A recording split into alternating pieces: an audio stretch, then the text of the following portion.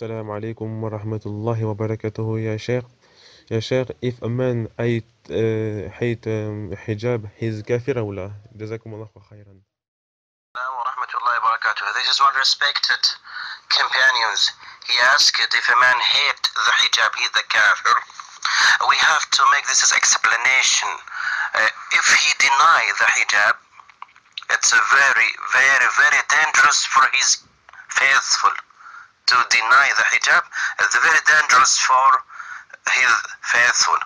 But if he recognize the hijab, but subhanallah, there is some defects to dress the hijab, he is not kafir, but he make very large mistakes in his face.